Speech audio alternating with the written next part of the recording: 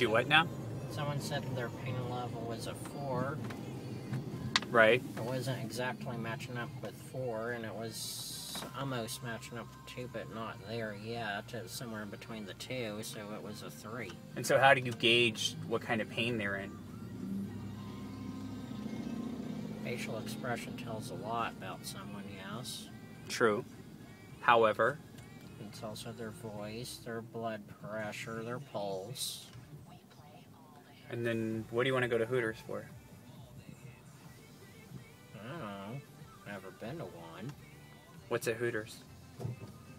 Girls and food. And food. What do the girls wear, Jack? Skimpy clothes. Jack, come on.